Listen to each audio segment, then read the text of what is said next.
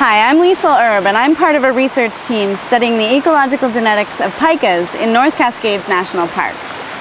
What is ecological genetics? Well, ecology is the study of how organisms interact with each other and with their environment. A lot of those interactions are dictated by the genes that an organism has. A species or even an individual might have certain adaptations that make it react to a predator or climate, depending on what genes it has.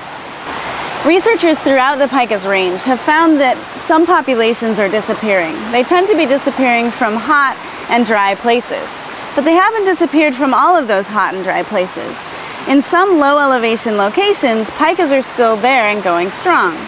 We want to know what it is about those pikas at low elevations that might make them able to live in those places, but some other pikas just can't take the heat.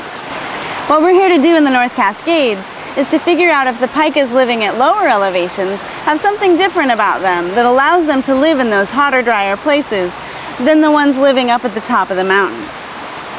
The environments at the base of the mountain, at those low elevation sites where it's hotter and drier, is certainly different from up high on the top of a mountain where it's cool and pretty snowy.